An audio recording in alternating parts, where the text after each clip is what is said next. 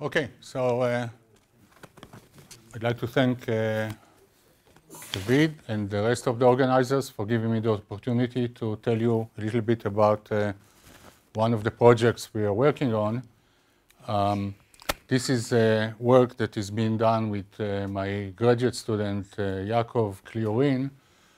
It's actually a work in progress, so I am going to give you basically a snapshot of where we are now. As you'll see, some parts are still under investigation. Some of the parts of these projects were carried out with collaboration with Gergely Zaran and Pashku Moka from Budapest, and Antoine Georges, who is alternating between Collège de France and Flatiron Institute. But really the motivation for all this project comes from interactions with Lawrence Molenkamp, who's done quite a number of experiments on thermopower, which I'm going to tell you about and why we started doing this. So I'm going to start basically because it's kind of an introductory talk to the subject. Basically tell you what are the things that I'm interested in and what is how I define them. So what is entropy? I don't know if this will work. I ran into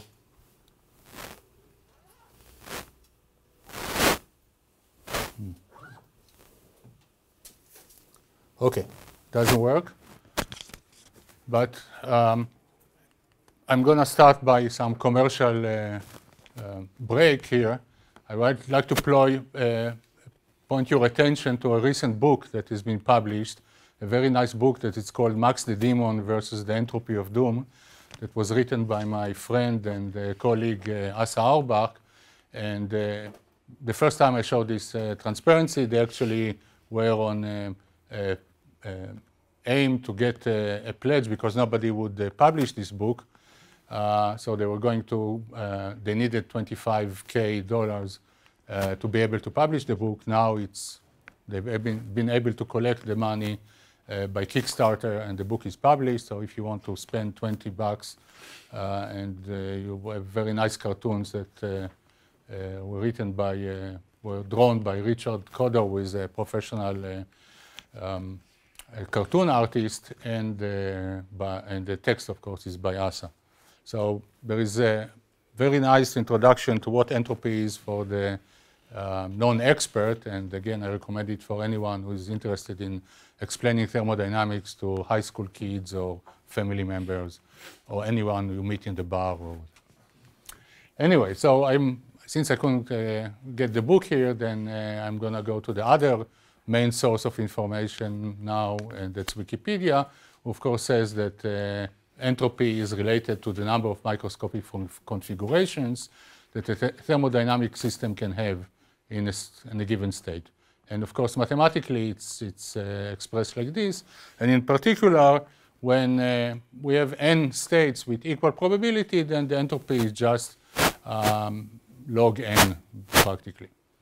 I'm going to ignore the k from now on. Why, in particular, at zero temperature, the entropy just measures the degeneracy of the ground state. And the point is that the entropy is something that is very important it gives a lot of information about the underlying physics. And I'll give you just one example that I took from an article by Anders about the Anderson models, various types of Anderson models. And this is a figure from that article. And the figure basically draws the entropy as a function of temperature for different models. So the standard Kondo model, the Anderson model, has two degenerate states coupled to a continuum. And at high temperature, the entropy is log 2 because there are two states. But as you lower the temperature, the Kondo effect emerges. You get one ground state, which is a screened impurity, and the entropy goes to 0. If you have a system which has two orbitals and only one of them is screened, then at large temperature, the entropy is log 4. And as you go to 0 temperature, you screen you screen one of the spins, and you get an entropy which is log 2. So by looking at entropy, you can figure out what are degrees, interesting degrees of freedom in the system. In particular, I mean, there is an example which I will not touch on in this talk, the two-channel condor model, where you have an additional quantum number, and this interesting system has the same entropy as the usual Anderson model at high temperature, but when you go to lower temperature, you get an entropy which is 1/2 log 2, or log of square root of 2, which certainly cannot be associated with degeneracy. So that's an interesting non-Fermi liquid system that you can, there has been quite a number of claims in the literatures that the specific system exhibit two-channel condor physics. If we were able to measure the entropy, then we could have seen whether it's really a two-channel condor system or not. But as I said, this is something that is beyond the scope of this particular talk. The real problem experimentally, is entropy is something which is, for a theorist, is much easier to calculate than transport coefficients, because it's a thermodynamic coefficient. Thermodynamic property, we don't need to put voltage, to put anything, but experimentally it's very hard to measure. If you look at the standard thermodynamics book, they say you have to measure the equation of state as a function of chemical potential, as a function of temperature. It was quite a very long process, and it's basically has not been done for mesoscopic systems. There's been, in the last few years, there's been some progress, people doing energy measurement, etc., long words, and calorimetry, etc. And so there is some progress, but what I'll try to produce in this talk is a way to measure entropy just by standard transport measurements, which are pretty accessible experimentally. And again, the motivation comes from experiments where measurements of thermopower. This is from the Molenkamp group, many years ago. And the way they do the experiment is it's already been alluded to in the first talk. They have a channel where they drive current through the channel in order to heat it up. So this is a blow up of this region. So you see this is the hot channel, this is the cold part, and there is a small something board here in between, and they put by driving current through here, they heat up this thing, so they have a hot lead and a cold lead, and they measure the current in this case. And the thermopower is defined by the current, by the derivative of the current, or the current in the presence of a temperature gradient to the current in the presence of a chemical potential gradient. And the idea is that, if you have, for example, if you just want to look at the first term, then let's say you put the two sides at the same chemical potential and you heat up this side. And so there are more electrons, and on this side, there are more electrons above the Fermi level than on this side, and there are less electrons above the Fermi level than on this side. So electrons below the Fermi level will flow from right to left. Electrons above the Fermi level will flow from left to right. So if the transmission coefficient for these two types of electrons is the same, then there is no thermopower. So the thermopower relies on the fact that there is asymmetry between the electrons above the Fermi energy and electrons below the Fermi energy. So the conductance, as we'll see, measures basically the transmission coefficient at the Fermi energy. The thermopower measures the gradient, if we are talking about linear response. And there is a famous formula that goes back to Mott and maybe others that basically says that, and I will talk about where it comes from, that you can actually relate the thermopower. If you know the conductance for arbitrary chemical potential, that from that you can deduce the thermopower. And basically this formula is correct at low temperatures, and I will talk about what low temperature means, and for non-interacting electrons. Okay, so basically this is the idea. You have the conductance. The conductance can be written very generally for non-interacting electrons as basically a convolution of the transmission with the derivative of the Fermi function. And the thermopower is the same, is the convolution of the transmission coefficient with the derivative of the Fermi function with respect to temperature. So at very low temperatures, basically this gives you a delta function at the Fermi energy. So it's thus the transmission coefficient at the Fermi energy. And if you want to know the derivative of the Fermi function with respect to temperature, use the Sommerfeld expansion. And basically, you relate the f dt to the f dE, do the integration by parts, and you end up with the derivative of the transmission with respect to energy at the chemical potential, and the prefactor comes from the Sommerfeld expansion. So this is why, this is the source of the mode formula. Okay, so the temperature is to be right in the regime where you can use the Sommerfeld expansion.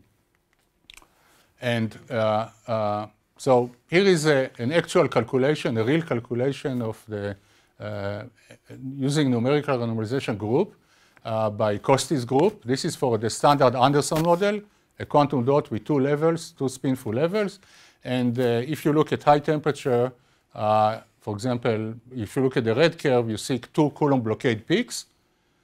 This is the conductance. The thermopower is this red curve. And you see that if you look at the gradient, the derivative of the conductance with respect to chemical potential, then it's positive here, negative here, 0 here, positive, negative. And you see positive, 0, negative, 0, positive, negative. So the mode formula at high temperature is practically obeyed. If you go to low temperature, again, you would expect from the mode formula positive, negative, 0, negative, positive, positive, negative. You don't see it. You see positive and negative, no those transition, but still exactly in the middle, you get 0. All the curves that you see here cross at 0 thermopower, and the reason is that this point in the middle, even though you don't obey the mode formula, you have particle symmetry. At this point, the transmission is symmetric around the Fermi energy, so the gradient is 0. So this is correct, even though the mode formula does not apply. On the other hand, if you look at the experiment, you see this Coulomb blockade peaks. This is one example of 2 Coulomb blockade peaks that looks pretty much as you expect in theory. But if you look at the thermopower at high, what you see is the curves indeed cross at one point, but the point is not 0. It's actually shifted from 0. So at exactly where you expect particle symmetry, you see that the thermopower is not 0. And in fact, this is the shift. This is the shift that I'm going to claim actually tells you what the entropy of the system is. And to give you a spoiler, this is the calculation we've done for that simple system. I'll tell you exactly what comes into the calculation at the end. And you see again, you see that it reproduces the experimental feature that the curves cross at a finite thermopower. Okay, so now I'm going to go into a more general scheme and explain to you where does this come from. In the general situation, the system, electrons interact with each other. Once electrons interact with each other, the transmission coefficient that I wrote before as a function of E depends implicitly or explicitly on the chemical potential and on temperature. So now, when you do the same process that I've done before for to derive the mode formula, you see that the conductance depends on the chemical potential from 2 parts. You see the dependence on the transmission coefficient itself and the Fermi function.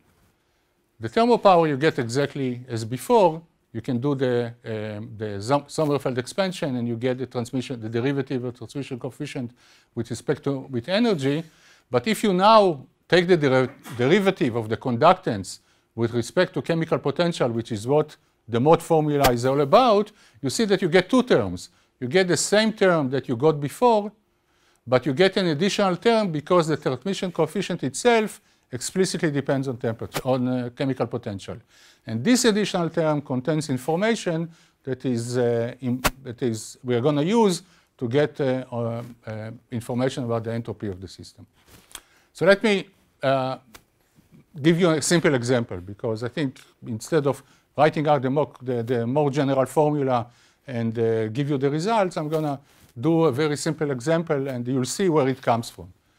So for a non-interacting model, I think we saw in the previous talk, you have a and actually two previous talks.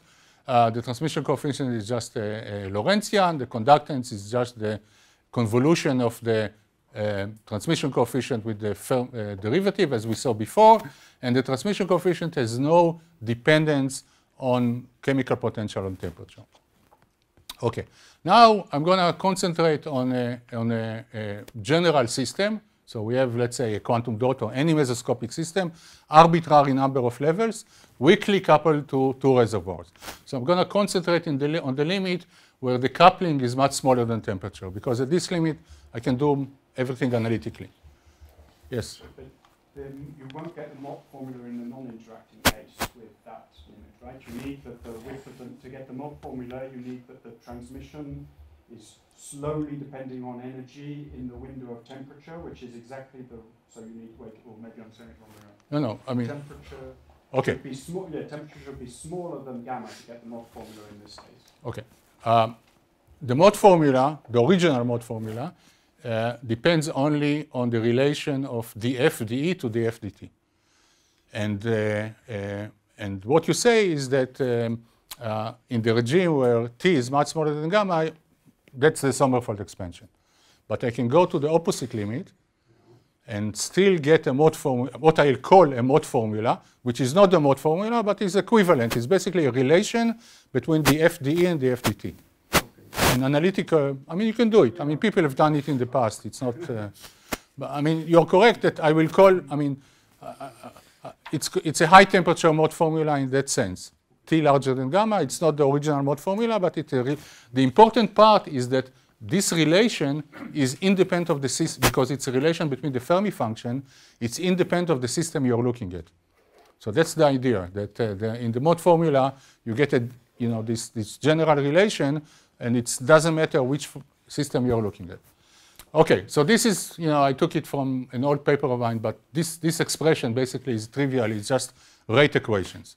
Okay, so I prefer to look at it this way because I can pinpoint where the dependence of chemical potential comes from. But basically it says you have a system that is weakly coupled to the outside. It could be in a many-body state psi I, and the only way it changes is by electron tunneling into the system, and the system changes into a many-body state with n+1 electrons, which is J. And this will occur if the system was originally in a state I, which is probability Pi. Alternatively, it could have been in the beginning in the many-body state psi J, an electron tunneled out, and you get the same amplitude, so this will be with probability Pj. So this is basically just this is the overlap amplitude, and this is just the probability that you started with the correct wave function. The interesting thing, or the first observation, is this part of the transmission is independent of chemical potential. It's just, I'll call it T0. Okay? So let's look at a trivial example. You have a quantum dot or a single state, degenerate and degenerate state. So if it's the standard Anderson model, n equal 2, if you can take an arbitrary SUN model, infinite U, so you could have either 0 electron in the system or 1 electron in the system, and then you can write this exactly. This is the probability to be in empty state, this is to be singly occupied, so this is the probabilities, and this is the overlap here is, of course, just the original transmission, non-interacting transmission amplitude. And you can, if you want to play around, you can rewrite this formula like this, but it doesn't really matter. So now, in order to calculate the conductance, I have to plug this into this expression, and to get the thermal power, I have to plug this into that expression. Okay? Now, I'm asking the following question. So I make two observations here. One, can I actually write this formula, not in terms of the full transmission amplitude, but in terms of the non-interacting transmission amplitude, this part T0. Okay? So can I write the conductance like this? And the answer is yes. Basically, if I define this function, but it is written here, and you can believe me that if I take the derivative of this function with respect to energy, I get the prefactor. So this formula and this formula are analytically exactly the same formula. It's just written in different way. Okay, so this is one observation. The second observation is this complicated function, which I call f-twiddle, is basically plotted here. Okay, so this is, it's only a function of the degeneracy. So this is for n equal 1, 2, 3, 4, and I can plot it for many other functions. It looks exactly, it looks almost exactly like a derivative of Fermi function. So it's a Fermi function with a shifted chemical potential. You see that the peak shifts with n. Okay? So what I draw here in the red, I draw this function. And in blue, I draw this function. So as I said, it's not exactly correct. It's not exactly right.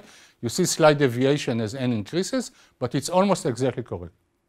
So if I plug this into this formula, right, instead of, into this formula, you see that I get an expression that looks exactly like the expression for non-interacting electrons, except that there is a shift in the chemical potential. And the shift is just 1/2 T log n. Okay, this was actually the point that there is a shift was already noticed before by this paper by Eitan Grossfeld and others, where they looked at, this is in totally different constant, that they look at neutral modes in quantum origin. But it doesn't really matter at the moment.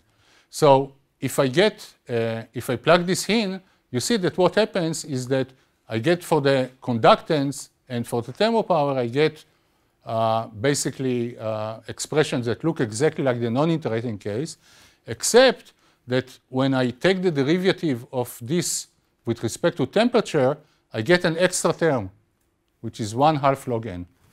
So what I get is that the difference between the thermopower and the thermopower that you get from the mode formula, the high temperature mode formula, is basically 1/2 the conductance times log n. So if I plot, okay, so let me just say this was an example for you go from a non-degenerate level to n-degenerate level, but then you can do it from an arbitrary degenerate level, a level which has degeneracy Gn, to an arbitrary, Gn minus 1, to an arbitrary degenerate level which is Gn, degeneracy Gn. And you see that this thing here is the difference in the entropies between the one valley to the other valley. So this is an example of the calculation. This is a quantum dot which have 4 degenerate states. And we calculate directly the conductance and the thermopower. These are the blue lines. And the conductance has 4 peaks because it's a 4 degenerate level. And each valley has a different degeneracy. The first valley is non-degenerate. The second valley has 4 degenerate states. The second has 6. You have 2 electrons in 4 possible states, so you have 6, etc. And what we draw here in orange is the thermopower you get from this formula, just using the MOT plus the difference in the degeneracy between the valleys. And for each peak, you make a different fit to get the log n. And indeed, you see that you get almost perfect fit between the formula and the real thermopower. And if you, for example, look at the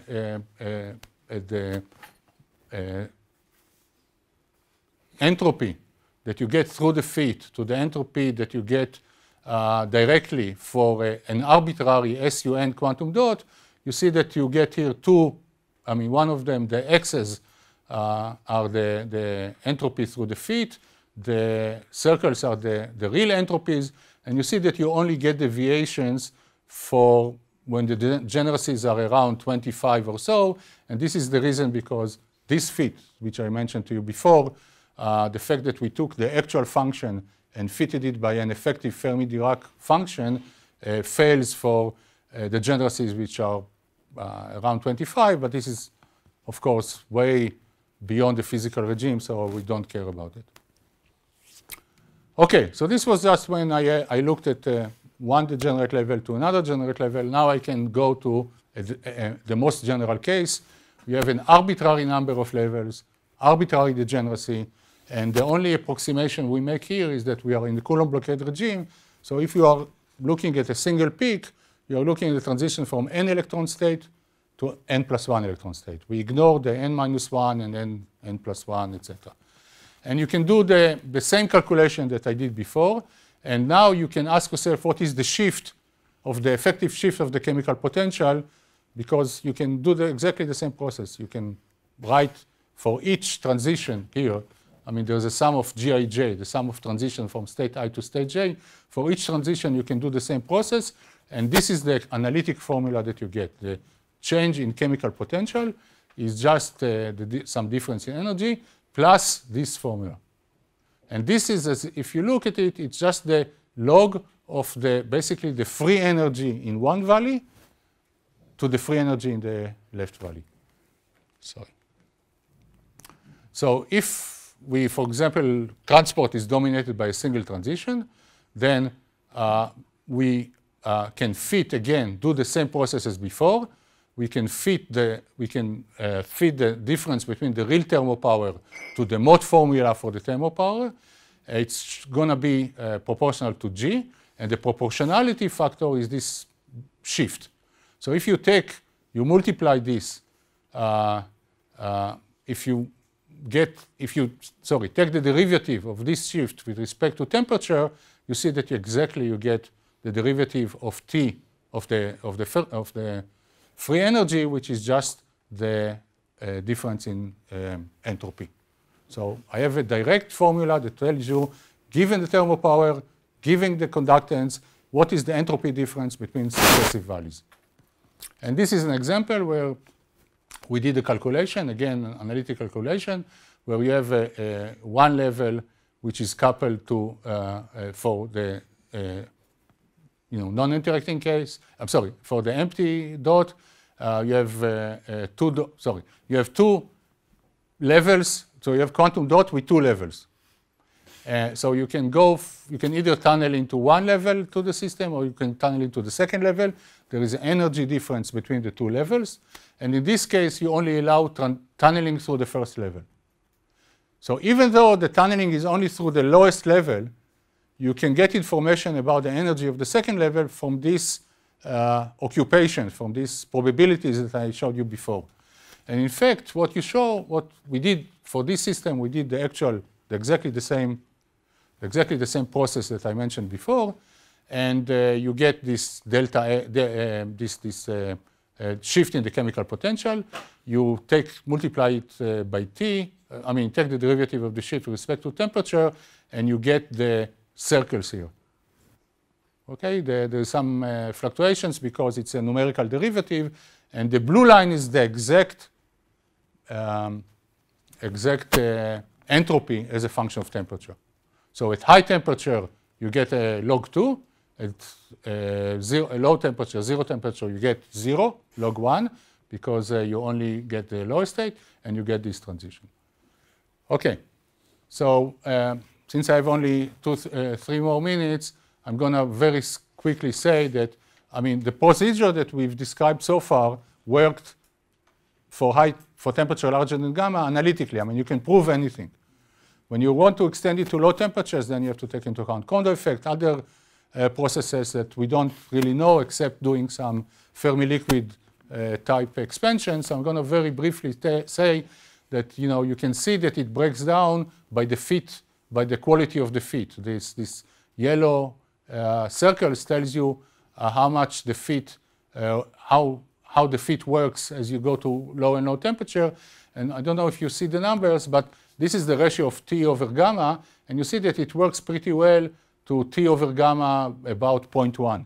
So even though it was derived for T over gamma much larger than 1, and empirically it works for T over gamma about 1 or less, which is important when we compare to experiment. And for low temperature, I'll skip that because I'm running out of time. For low temperature, you can actually come up with a slightly different scheme because you don't fit a whole curve. The curves don't fit into each other. You do some maximum deviation expression, and you can get something that, for example, for the SU4 actually fits pretty much the real entropy, which is the orange line, while the calculation gives you the causes. But what I want to end up with is now we can go back to those experiments and compare to the experiments. So this is what I showed you before. So now I can take, for example, one of the curves in the experiment, for example, the black curve, which is the largest gamma. I think here in this particular set, they changed the coupling of the system to the outside. So this blue line that you see here is the experiment, is this black line. And what we do is for each peak, we try to fit this complicated formula at the head. So we take the thermopower, so we take the Mott thermopower, namely the derivative of the conductance. So we have the conductance and we have the thermopower. So we take the conductance, set the derivative with respect to chemical potential. This will give you the thermopower, and you add to it something which is proportional to the conductance. And it's a constant. It doesn't depend on the chemical potential. So when you do this separately for each peak, you see that the orange line is the curve that we get for the first peak, and the yellowish orange line is the curve that we get for the second peak. Okay? And in order to fit these curves, you need one number for each peak. And the number that you get from this peak is 1.34, and the number you get from this peak is minus 1.576. This is very close to log 2. Sorry, very close to log 4. And this is very close to minus log 2. So the conclusion from this analysis is that as you go through the first peak, the degeneracy jumps by 4. So it could be either for a non-degenerate case to a 4-fold degenerate case.